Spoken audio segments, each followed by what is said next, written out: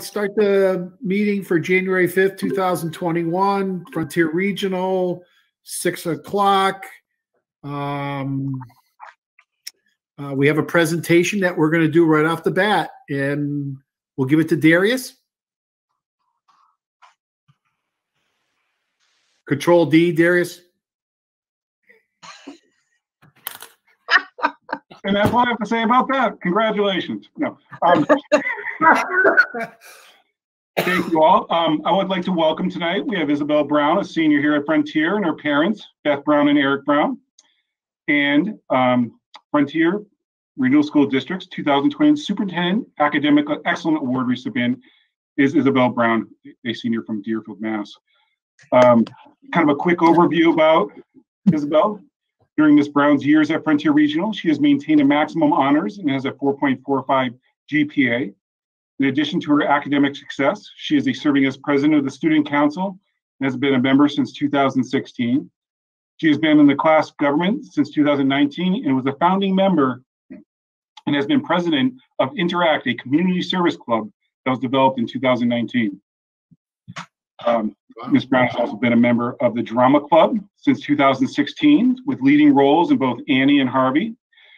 She also has been in the Frontier Marching Band and Wind Ensemble since 2015 and has been a sectional leader and a member of the band council for 2 years and a member of the Frontier Jazz Band since 2017 and has participated in the Quabbin Music Valley Festival in 2017, 19, and 20.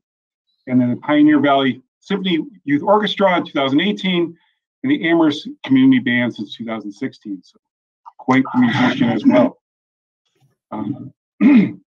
Isabel has received maximum honors in every quarter since 2015. It was the winner of the Swim Team Spirit Award in 2019, the Medusa Mythology Exam Award in 2018 and 2019, the National Latin Exam Award in 2018, and the Bosch Alam Book Award in 2020. So I said all these wonderful statistics and facts about why Isabel should be selected for this board, but what we're missing here, I guess, is the human one. Isabel is just a fantastic person. For those who don't know her, you should get to know her. She represents all the values that Frontier wants to see in our students. And, you know, I got a couple quotes from her teachers. Ms. Varnon stated, "She brings so much life to her learning. She seems almost alive when she's challenged and connected.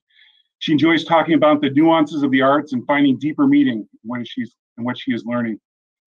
Ms. Moore, her EP government teacher, said, "Isabel is not only a great student, but a wonderfully creative and curious person. She has many talents and truly enjoys learning.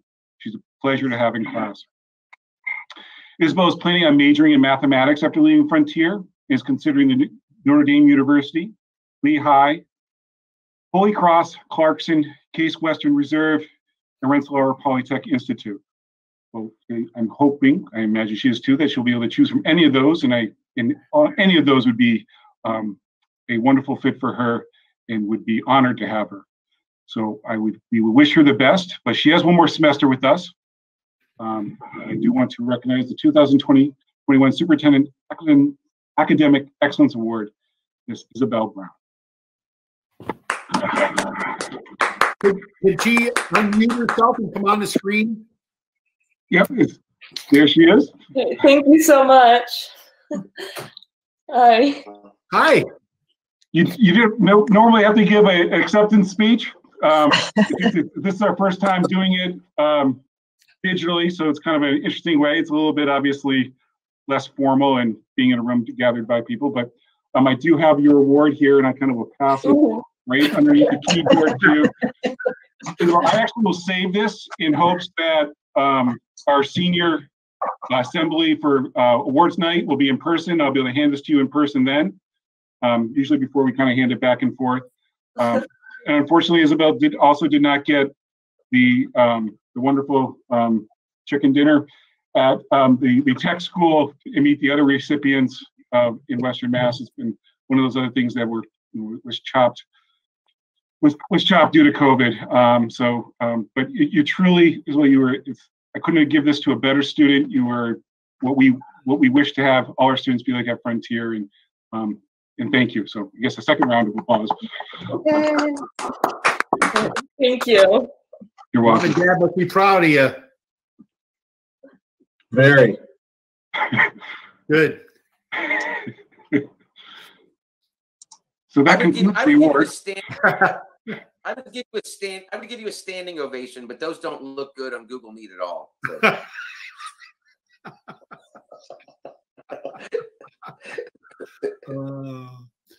Well, thank you for winning the award and doing a great job in school. And it sounds like you like music, so hopefully music will be in your future.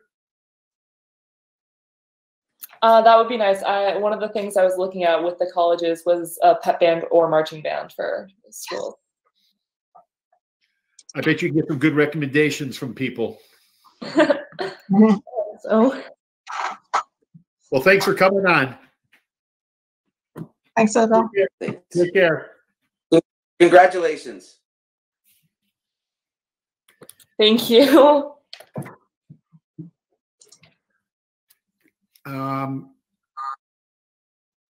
We're going to review some minutes tonight.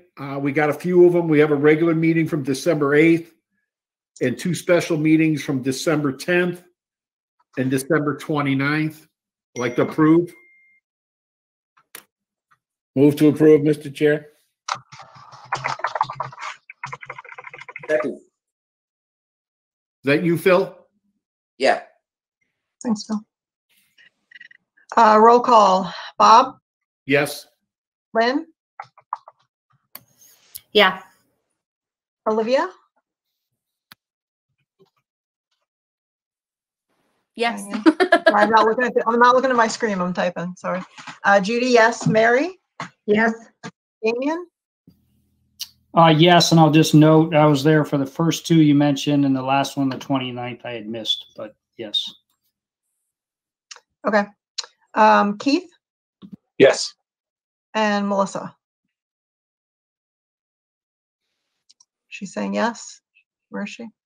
She was here a second ago. Missy? Oh, you're on mute, Missy. You can just wave. Sorry. Yeah, I also wasn't around for the last Board of Health meeting, which 29th? Yeah. I mean, I got there, but I got there after we had done our I think you could still approve the minutes. And correct me if I'm wrong, Bill. Usually, if you weren't there, you abstain. Usually. That's kind of what so you can put me yes for the 2 and then abstain for the last one. Thanks. Yep. Sure. And Bill, you're the last one. Yes. Okay. Thank you. Judy, I guess just for the same as Missy, same. Yeah. I guess yes for the first 2 and abstain in the last one. Yep. Got it. Okay. Thanks. Where's Olivia? I'm not Olivia. Where's Shelley? I'm sorry. I'm here. Yeah. You want to give a financial report, please? Been a busy night already, so. Yeah. So 15 warrants were reviewed by Mr. Holla. Thank you for coming in and working with Donna on that. The total was $1,546,145.36. And I did share with you the expense reports. I'm happy to take questions if you have them before I keep going. Shelley, not a question about the stats, but I had the same trouble. I couldn't open those reports either. Okay. That's interesting that you've never had issue before. No, everything comes over from Gmail to Comcast, except those reports say I need your permission, and when I click on it, it denies me access. Okay. I'll do what I can to fix that next time. Thank you. You're welcome. So we continue to monitor savings or overages and accounts, but there's no concerns to report. We're just kind of keeping track of things to see if by the end of the year we can reallocate some expenses back to our revolving funds, but nothing major to report there on general fund. I did give you another school lunch update. We've been talking about that month to month. Our net income year to date in the school lunch program is a negative $22,000. Because we did have a little surplus at the start of the year, the current balance in the revolving fund is a negative $13,640. So again, something we're going to have to rectify by the end of the year. I don't anticipate that that's going to change. Based on projections, we're going to be looking at ending the year probably closer to a negative $30,000 balance there. One thing new to report on this month, as we started talking about next year's budget, we took a much closer look at school choice enrollments, and our school choice numbers do look to be down right now compared to last year, where we ended the fiscal year. They look at the June 30th number to project what you're going to get the following year, but then come the new year, they look at October 1. So I do expect that we'll have an adjustment there. Some of that, the decrease in money is related to a decrease in special education claims, but some of it is also directly related to students no longer being enrolled. George and I did talk about what the reasons for that could be. We don't always necessarily track that, but we do think that perhaps some students went back to their home school or their home district instead of school choicing, or maybe are homeschooling instead. And then on a positive note, we've requested reimbursement from the 4 towns of almost $100,000 for COVID-related expenses. Several of the towns have already let me know that they're going on the next warrant, so we'll be able to replenish our primarily school choice account, but some general funds were used to prepay for COVID expenses. And there is a small amount of funds that we haven't requested yet because we're still waiting for a couple of things. So it won't be another significant chunk, but there is some money still out there that we'll get back. That's all I have for an update. I heard Conway has some extra money in COVID that they're dying to get rid of. Yeah.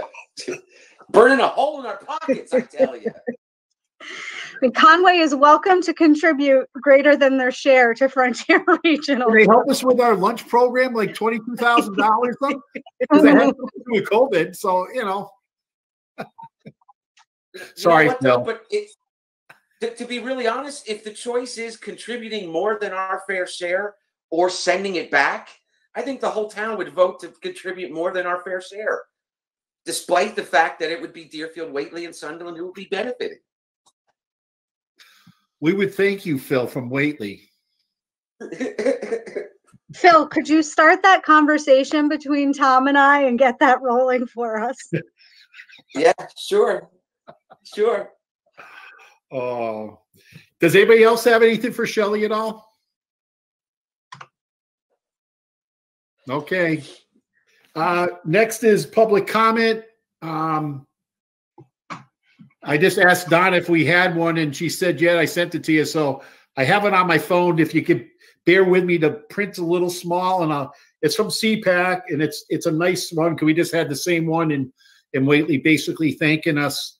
But FRSU 38 CPAC would like to thank the members of this committee for their ongoing support in special education students. We hope that you will continue to give special education and other vulnerable learners the option to access in-person instruction regardless of what model is in use for the rest of the school community. And it's thank you from Holly, AJ, Carrie, and Crystal from CPAC. So it was a nice letter, and you know, that's good.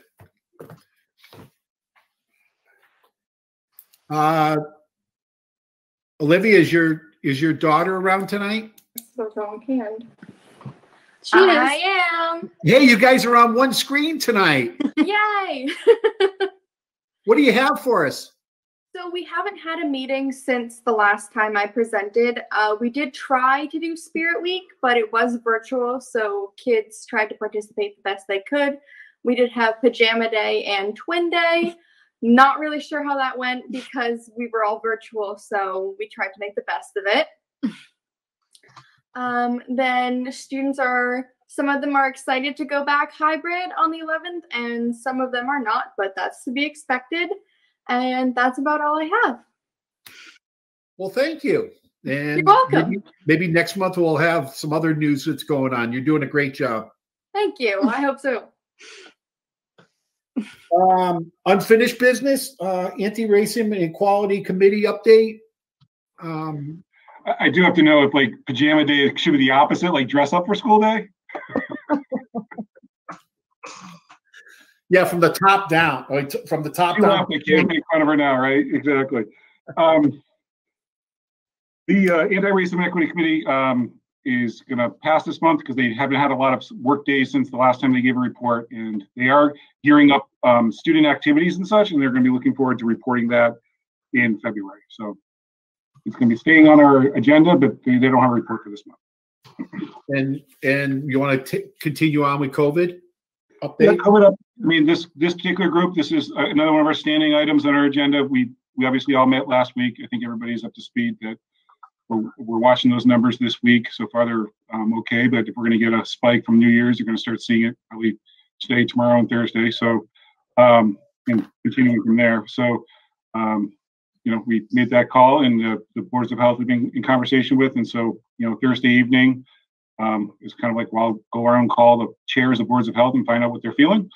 If they're going to call a meeting on Friday or not to make a decision to go remote or continue remote, or in place we are expecting to go back to hybrid on the 11th. So they would have a meeting to continue the remote if they thought the indicators weren't such. So that's the game plan that we have now. So that's kind of the COVID update.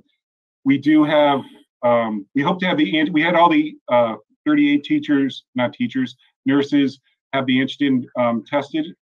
We took the test in training rather. So we're ready to do antigen testing at all the elementary schools.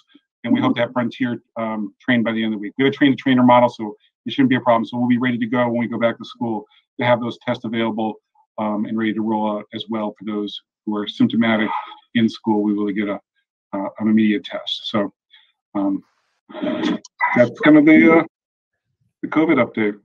Bob, this is kind of a COVID-related question, but I trust everybody saw the email from the gentleman involved in the hockey programming from Greenfield. And I was a little annoyed when I read that, because I thought we had made it clear over the last month and a half that we make the program decisions and the Board of Health makes the decisions about the physical part of the building. And I want to reemphasize that in whatever way possible, that to make sure that everybody understands, including this gentleman that wrote the email, the Board of Health is not deciding whether or not we play sports. They're only deciding whether or not we can use the building to play sports in. And I can't emphasize that enough. We have to, we've tried to make that clear, and I thought we did, but apparently this gentleman didn't get the memo. So I just wanted to reemphasize that fact, that we are working together with the Board of Health making decisions, but they are not pulling the program strings here. We do that. Thanks, Bill. Hey, since you're talking, Bill, excuse me. Actually, Bill? not only that, Bill, but in the case of the hockey program, it's not even our Board of Health that would have anything to do with it. It's the Greenfield Board of Health, because that's where they play. That's correct. That's correct. Missy, do you have your hand up? I do. I'm curious whether or not, Darius, if you have had any communication in regards to, as we move forward with the vaccine and teachers become eligible, if that's something that the school is working on coordinating, or if that's something that's being coordinated elsewhere?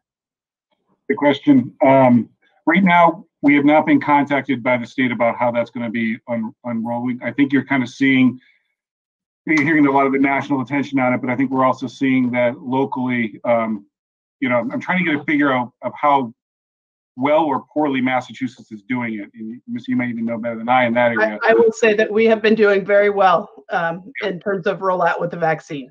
So right now, I believe I just saw that first responders are kind of the next one ticking on the list. And then I believe after that, it's going to be older citizens, and then it's going to go into phase 2, which includes teachers. So they haven't given us any kind of rollout model for that. I am kind of confident that Franklin County does have their act together, and they have been talking about vaccination distribution since I think September, as part of some of those meetings that we've been a part of. And they started doing that with the flu vaccination rollout. They were purposely thinking about how are we going to do this on a greater level. We also have the ability to store the vaccination in Franklin County and in the Deerfields. I'm not sure. I'll call it the Deerfield office of the boards of health have the refrigeration ability as well. So I have a feeling we will be probably labeled as one of those sites, or I hope. I think we'll talk with I'll have a conversation with Carolyn to see what she hears about that. But Carolyn Ness would know Carolyn, as you guys may know, she runs the Mohawk Coalition of Boards of Health. So, anything that happens in Franklin County is going to be going across her bow as well. So we're fortunate to have that as well. So I don't know when it is, but if we can keep on the timeline, it should be February. So I'm being optimistic. They said 2 months, February. They said February, March in the report, but it was, I'll give the first month in my statement. And Darius, to bounce off Missy's question, and maybe we don't even have any in this community, but how will we address, and maybe this is a student question too, I assume there's a small population of students and maybe teachers who are anti-vaccination, and how will we address that part of it? It's an excellent question. I'll get the answer for you. That it's going to be a legal question because look at us as employers. If we have employees that refuse vaccination but also want accommodations, that if the question is, you can refuse vaccination, but and come to work, right? So the question is, can you force someone to get vaccinated and by the employer? And it's being spun around. I've seen it as part of the legal chats. They're talking about, they're starting to hit the listserv. It's one of those things that, I'll get the answer to when I have it, and I'll be bringing it to all of you about how we approach the employer, what are our requirements around vaccination, what are the options for our employees. We want to make sure we have all their legal rights in mind, and then what our rights are as employers and for safety of all involved. So excellent question, but it's a loaded one. Right on the answer. All right, thanks. I don't know if this helps at all, but from the hospital standpoint, there were some concerns about how many employees might feel uncomfortable getting the vaccine initially, and by far the response has been much more positive. That people have been kind of knocking down doors to try to get in line to get this vaccine, or one of the two of the vaccines that are out there now, and that has been a welcome scene from hospital administration perspective, because then it makes that smaller portion of people who aren't getting the vaccine less likely to have a significant impact on the benefit of having people vaccinated. So, but don't we have a policy on vaccinations already, on childhood disease vaccinations? So Phil, you bring up an extra. These are all good. It's a good night to talk about this because there's not a lot on the agenda. But it's a good question because the vaccinations are for 16 and older right now, I believe. And so, what are we going to do with our younger population? And then, some of our COVID, we're going to have to get direction about how are we treating. If all the adults are vaccinated, are we still wearing masks? And I think the early indicators are yes, out of the gate, it's going to be that way. And so, how is that? We're going to have to go through all those steps moving forward. And so that's what our spring, at least we're building towards something instead of defending something. I don't know. I'm happy we're headed that direction, but those are all problems we're going to have to face. Please wear a mask if you get vaccinated. We are not there yet. Right. A lot of us are all the way at the end of the line for that vaccination too. Which is why it's really important if you get the vaccine that you wear a mask, because it's not known yet whether or not you can still spread it to somebody else. Yep. Hey, Bill, you want to give everybody a little update on the proposed budget? What you know? Yeah, we had our first meeting tonight, and as everyone would expect, this is going to be a more protracted process than usual because a lot of things aren't happening. State numbers aren't being generated. Cherry sheet numbers aren't generated. We don't know a lot about a lot of things at this point in time. So we had an initial meeting and we're just kind of circling the airport. We have nothing to release. We have no information to put out because there isn't any enough to make an intelligent presentation at this time. Does anybody have a question for Bill before? He's short and sweet. There isn't anything, but if somebody has another question, other than Conway giving us some more money, maybe. And another brighter note, Yankee Candle was, somebody said something? Yankee Candle has made a nice donation to Frontier again. And George, you want to come on? And that was a part of my report. Yeah, Bob. So yeah, once again, Yankee Candle has been generous enough to donate $4,000 to Frontier. It's a wonderful thing. So Phil, that'll take a dent out of some of the money that you're gonna be pushing our way as well. Hey, so we need a motion and a vote on the donation. So if somebody wants to make a motion. Move to accept the donation, Mr. Chair, with gratitude. Yeah. Second. Phil, second. Oh, Olivia, second it. And roll call, Judy. Bob, Yes. Ben, I'm sorry, is she waving? Lynn, where'd she go? She's saying yes. I can tell. It's in her eyes. Phil? Yeah. Olivia? Yes. Judy, yes. Mary? Yes. Julian? Yes. Keith? Yes. Melissa? Yes.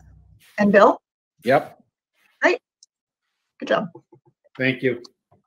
I just want to wish everybody a happy new year. Hopefully 2021 will be a better year. I turned 64 on Saturday and I couldn't wait to get rid of 2020. It's me personally, part of the year was all right, but the rest of it was pretty crappy. So I'm hoping that 2021 will be better for everybody. Everybody will get vaccinated. Life is good, hopefully in 2021. So I don't think we have anything from the collaborative, Lynn. There's no meeting. George, I saw your principal report. You want to say anything else? No, that's okay. Okay. Thank you, Bob. Darius? Yep, I got a brief announcement as well. Some announcements. One, I also had a birthday on Saturday. Me and Bob share the same birthday. We can't wait to party together next year. I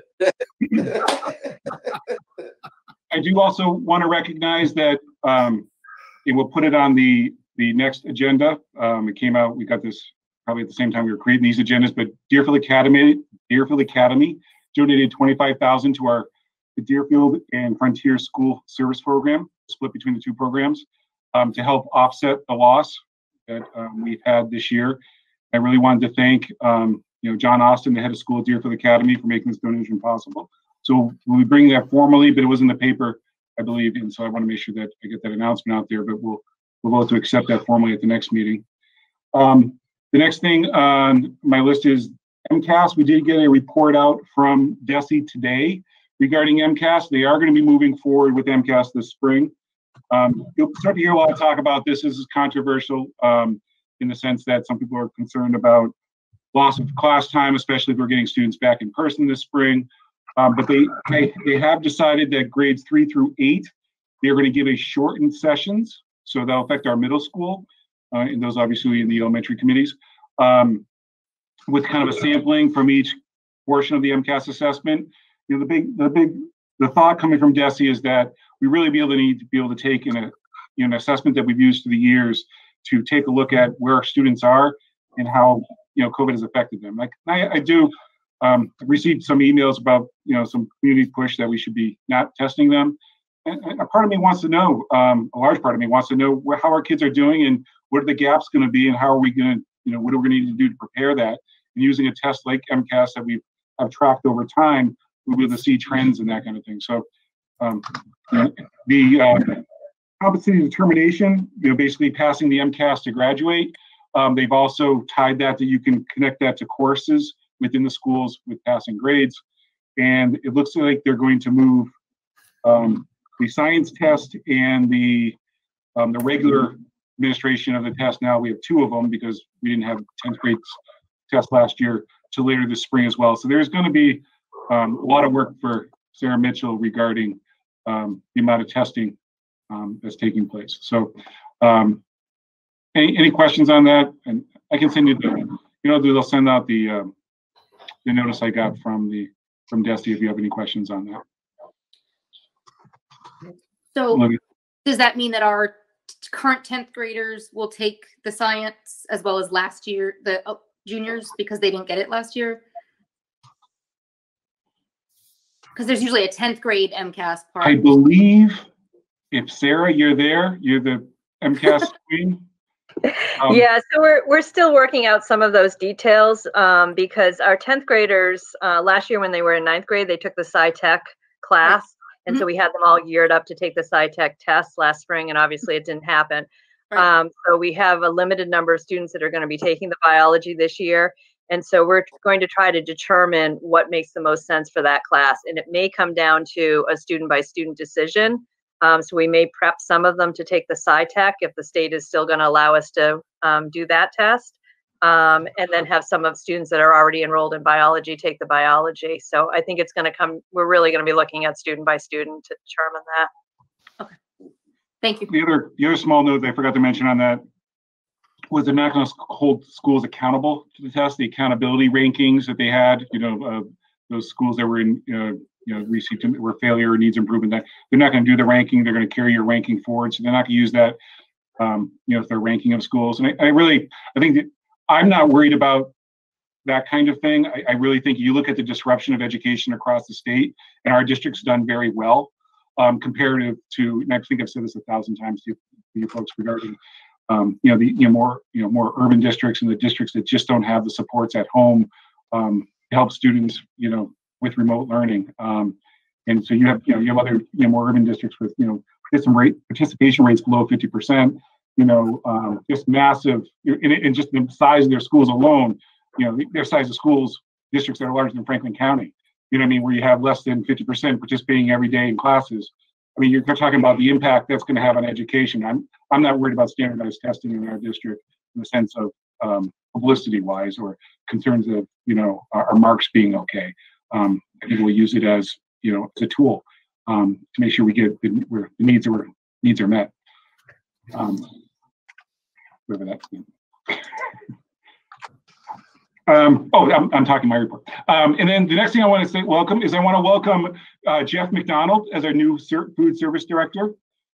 Jeffrey comes from us from UMass Amherst Food Service, and he began work with a little bit of overlap with Mary right before the break. And Mary and her family, as we all know, has left us, and we wish her well. And we welcome Jeff aboard. It's his first full week. I'll bring him here to introduce him to all of you, but I figured in his first week on the job to put him to one school committee meeting after another was probably not the nicest way to bring him on board. So I'll eventually bring him here to introduce to you, but we're very happy to have him aboard. He hit the ground running, and we think we got a very good hire. So, what's his last name again? Jeff what? McDonald. Thanks. And Jeffrey is G. Jeffrey. Jeffrey with a G. Jeffrey with a G. I want to tell him you spelled it wrong. Yeah. And then the last thing on my superintendent report is just a courtesy reminder to school committee members that we do get a lot of information regarding students, employees, and that kind of thing regarding COVID and any other things that we discuss. And I just want people to make sure that, we do not use those names when we talk we talk online, we talk to other people, even if it's assumed. Try not to use people's names when it ties to their protections, even though it may be considered public knowledge. You're in a position where your employers, and if you're talking about your employees or students, you don't want to be doing that. So if you're on an online chat or that kind of stuff, make sure you don't use people's names and that kind of stuff. Just a general reminder out there. I'm giving it to all the school committees. Nobody's done anything wrong or anything like that. There's a lot of time we just start talking about, oh, did you hear about so and so and that kind of stuff. We just have to be careful that we are bound by confidentiality of those things. And sometimes that information gets shared with you and either shouldn't have been, and we need to stop it at each step of the way. So thank you, and that's it. And we're not going to have an executive session tonight, and need a motion to adjourn. So moved, Mr. Chair. I'll second it. Yes. Bob? Yes. Lynn? Yeah. Phil? Yes. Phil? Yes. Judy, yes. Mary? Yes. Damien? Yes. Keith? Yes. Melissa? Yes. And Olivia? Yes. Thank you. Everybody have a good week. You too. Thanks. Happy belated birthday. Yes. To you both. Yes.